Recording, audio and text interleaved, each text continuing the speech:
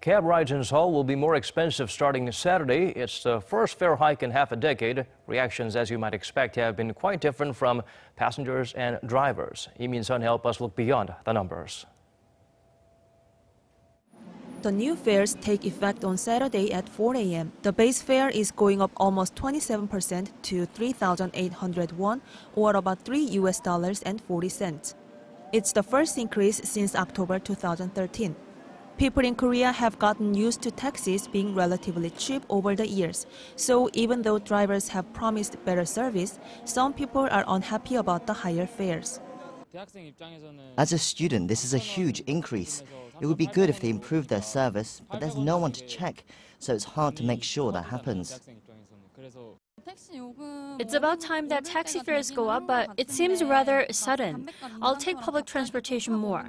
They've always talked about improving their service, but it's never really happened.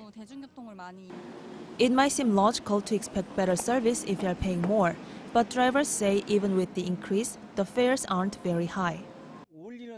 It's still nothing compared to other countries. If passengers want better service, then they should pay more.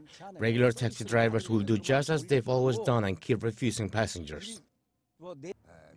When taxi fares go up, we lose passengers for a while.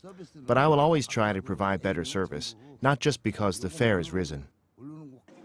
The Seoul Private Taxi Association has promised better service in exchange for the higher pay, like keeping their cars cleaner, drivers not smoking in the car, and putting more taxis on the streets at night.